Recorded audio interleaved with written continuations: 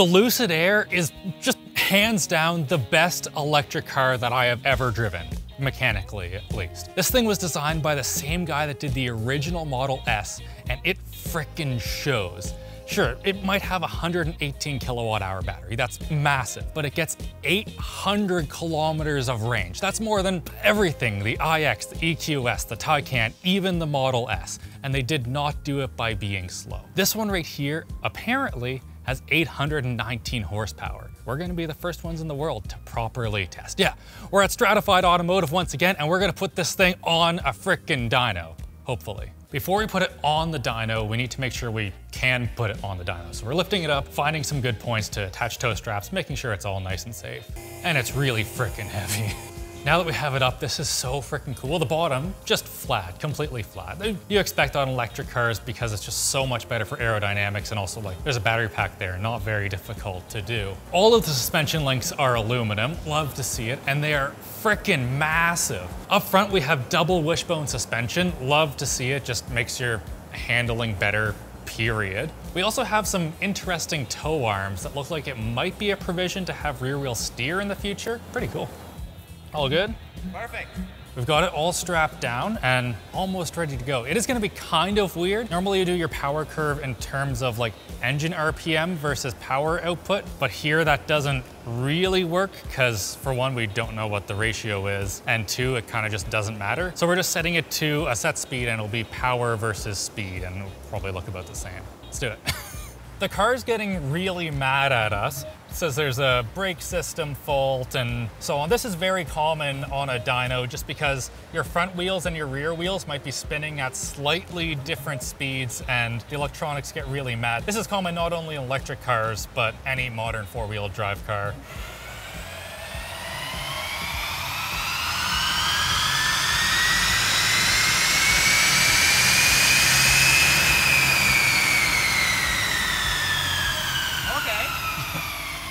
Now we're getting somewhere. Not bad, not bad. That run right there apparently had 566 horsepower. Nowhere near the 820, but we're gonna try it again. I was just kind of still easing Yeah. into it.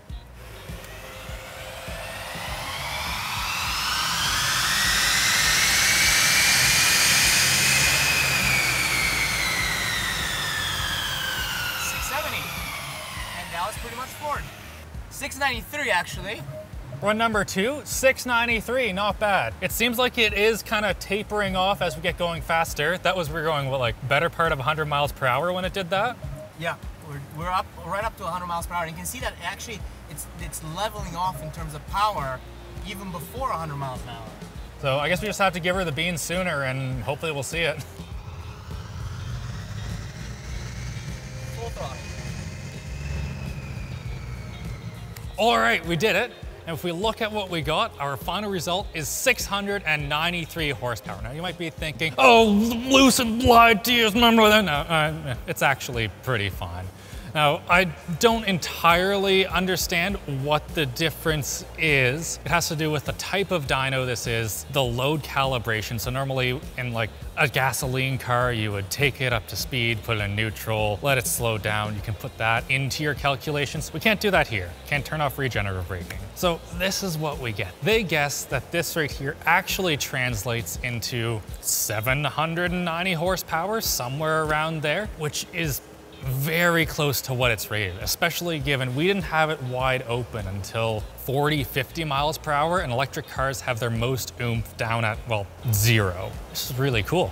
Let's do a tour around it, Brandon. Actually, let's tell you about our sponsor, Seasonic. Thank you to Seasonic for sponsoring today's video. Seasonic's Prime TX 16,000 watt power supply is a great choice for high performance systems. It features an 80+ titanium rating, which means less power gets wasted during power conversion. Seasonic's experience in designing hardware shows in their hybrid mode, a fan control option enabled by users to keep their power supplies silent. It's even backed by a 12-year warranty. If you're building a new system and are looking for a power supply, check out what Seasonic has to offer at seasonic.com or follow the link below. Also check out the NerdForge PC. That has one of those in it and it's freaking sick. All right, from the outside, the Lucid Air Grand Touring looks freaking excellent in my opinion. Going around it, first of all, the key looks pretty cool. And if you just hold it, You get access to the frunk, which is nice and massive. You can see down in here, it has storage for a big boy LTT water bottle, you know, screwdriver, lttstore.com, that's just released, love it.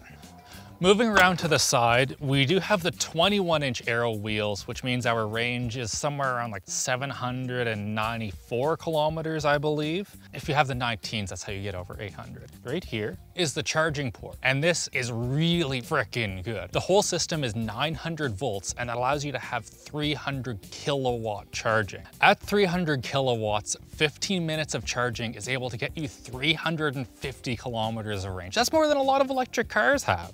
The charging experience and the range is the sort of thing that makes this just different than any other electric car that I've had. You don't want to drive 800 kilometers in a day, and as long as there's a charger at your destination, you can charge it overnight. It's like actually different for road trip. That was the one thing about the Taycan that I just couldn't get over. I was like, this would be the best Grand Touring car ever, but you can't go anywhere that far. With this, it's different. You can actually just drive until you're tired. The handles here, when it's locked, they go in, unlocked, they pop out nice and easy. Also, as you go around, you can see that there's just a literal load of cameras. Like there's one there, one there, one there. There's probably more around here somewhere. Coming around the back, again, this thing just looks so good. Like this light bar right here, oh, fantastic. Also, the trunk is massive. As you can see, you can fit probably 2 Jakes in there pretty easily, and that's not even all of the room. You could probably, if you chop them up, fit another one down there as well. Oh.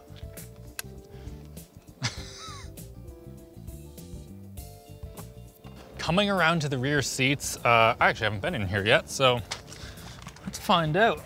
I would 100% enjoy being driven around in this thing. In the center, we also have, let's see here, yep, couple cup holders, nice little storage area. And there's also a rear screen that can, you know, do your seats, heating, 4-way climate control. Very nice. Getting in, the first thing that you notice is that these seats are exceptional. Actually, all of the interior is exceptional. There's Alcantara, there's this other cloth material that feels really good. There's real wood, leather on the seats. These seats are some of the best that I've ever sat in. Actually, the best I've ever sat in. There's loads of adjustments. The ones that you want are on the side of the seat, and the rest of them are all in here. This is all pretty easy to use. It's not too bad. So you can see all of this, including like backrest width, lumbar support, cushion tilt, all of that sort of stuff. As well as that, we also have seat massagers. Unfortunately, Dennis is out today, otherwise I'd have him here, but this is the best seat massagers that I've ever felt in a car. Instead of just sort of poking you, these ones sort of like, and it just feels fantastic if you're sort of sore after a long day or just standing for a while or something like that. First thing, this surround camera is just one of the best that I have experienced. Not only does it give you a very nice view around the entire car, it gives you distance measurements to walls and cars and stuff like that. I believe Tesla's the only other one that does that, and huge fan. Love it. For most day-to-day operation, you're gonna want it in smooth mode. Smooth mode in this is more aggressive than the sport mode in basically any other car. Also, for regenerative braking, you get a lot and heaps loads and all of it. So this is the first car that I've ever had it on standard regen braking. The other option's high. I don't know why you'd ever want that, because that's like more regen braking than, I don't know, most cars' normal brakes. One thing that I do find kind of strange, overall, incredibly quiet in here, like one of the most silent cars that I've ever been in, besides maybe the EQS, but the inverter whine on these motors is quite a bit, especially right around 60 kilometers per hour. Like, let's see.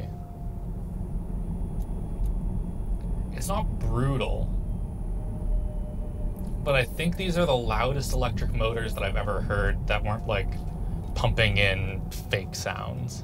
Now for the bit you guys have been waiting for though. 820 horsepower, 0 to 60 of 3.2 seconds. Sprint mode, sprint activation, yep. Launch mode activated.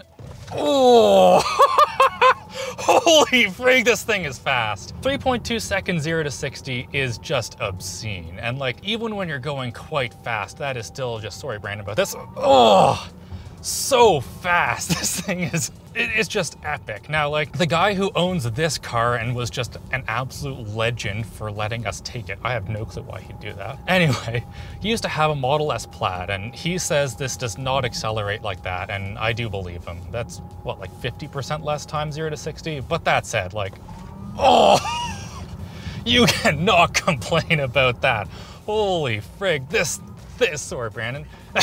While I wait for a corner to arrive, just very quick, all of the switch gear on this steering wheel is excellent. This is super nice leather. You have your volume here, pause in the center. Next song, we have Alexa here, which just sucks. We'll talk about that later. And then on the left, you have your cruise control stuff. I refuse to call it Dream Drive because that just doesn't exist yet. Again, we'll talk more about that later, but we're gonna focus on the driving right now. It is exceptional. The way that they have tuned the suspension in this thing, well, you can tell that it's 5,200 pounds, but at the same time, it is just so nice to huck into some corners. Now, it doesn't have air ride, so it isn't quite as supple as like the iX, but at the same time, it has adaptive dampers, and if we just, it is so planted in the corners. You don't get a lot of communication through the steering wheel, but it just feels so good, I don't really care. Compared to other electric cars, this is just straight up, it's the best I've ever driven. Taycan was really good too. It's on the same level as the Taycan, which is pretty much the biggest compliment you can give anyone ever. While we're driving here, should I just complain about the nav? This thing, it's the worst nav I've ever experienced.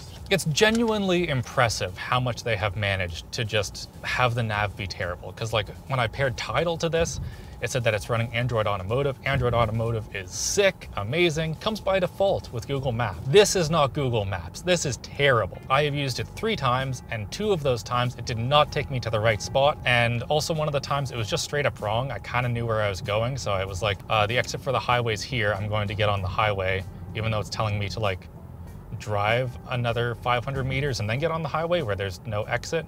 Yeah, it's just actually terrible. Genuine. Also, Alexa just like straight up doesn't work. So, you know, Google Assistant, which is built into Apple Maps and Android Automotive that they would have had to get rid of in order to put Alexa on here, just does not work. So like, let's see. Okay, this button's doing nothing. Oh, she's back. Hello, Alexa, can you play Beyonce for me on Tidal? Playing music from provider Tidal is not supported. Great. I'm warm. Okay, she's gone. Do you want to decrease the temperature by 5 or turn on the driver's seat vent? Yes. What should I do when you say that? Turn on the driver's seat ventilation. Is she thinking? It's genuinely impressive that they made something worse than Hey Mercedes. Props to you guys. Now, one thing that you might be thinking is, oh, they say they have Android Automotive and Apple CarPlay. That would fix your stuff. Yeah, if they frickin' had it. The problem is, nothing exists for this car that they say it does. So all of it's coming later.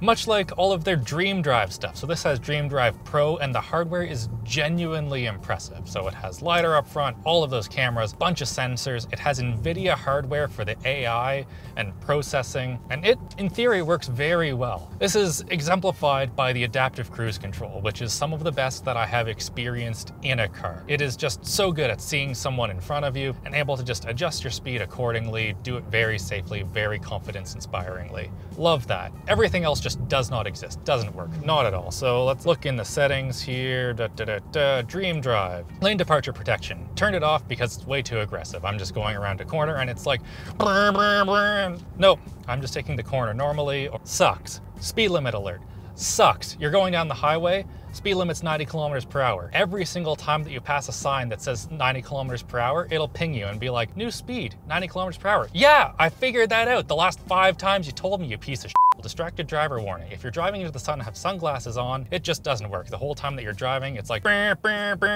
distracted driving. No, I'm looking at it, you just can't see me because I have sunglasses on. What you might be thinking is missing is, I don't know, the features that you get in a base Civic. There's no lane centering in this. So would I pay the 13 grand for their Dream Drive Pro? Absolutely not. You will never see it, ever, probably. We're still driving back to where I was going to complain about how everything in this is broken, but you know, f it, I'm mad now. Everything just doesn't work in this at all. Genuinely horrifying that they have shipped this car. Like last night, while I was unpacking Brandon's stuff after we got stratified, it just didn't work for 15 minutes. Like, look at this clip. Well, this is just peachy. I was unloading the stuff from the stratified chute, and she's just doing nothing at all. So like, I press this, not a thing. Brandon's camera equipment's in there. Yep, not opening. I can come in here, the windows are open. Can open it like that. Completely dead, nothing at all. This was working 35 seconds ago. You know, nothing. Foot on the brake. Nope. Gas. Zero. Yeah, I just had to go and sit for 15 minutes, and when I came back it worked. So that's first big thing you should do, Lucid, is just have a very simple reset the all of this button, because you really need it. Everything breaks. Like that screen that I showed you in the back, I would call this 3.1 screen setup, because the fourth one has only worked maybe 10% of the time. The door handle on the passenger's side just stayed open for like half a day one time. The surround view and the cameras just didn't work one time that I was in it. Every time that I get into it, it logs me into the wrong profile, even though there is facial recognition. That's never worked once for me.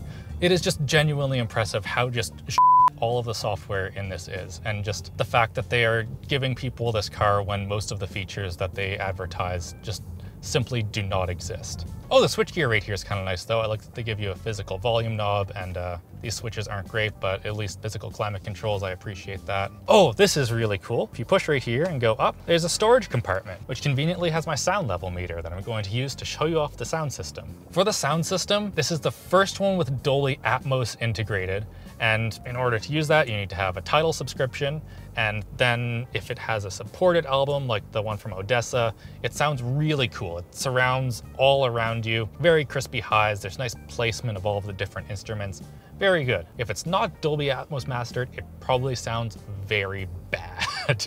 Any sort of low bit rate that you put into this just makes it sound like crap. And also there's zero extension down into the bass. Oh, another thing that I didn't mention, every time that it goes into the wrong profile, it goes to their seat settings. And then when you switch them, it takes forever. Like, watch how long this takes.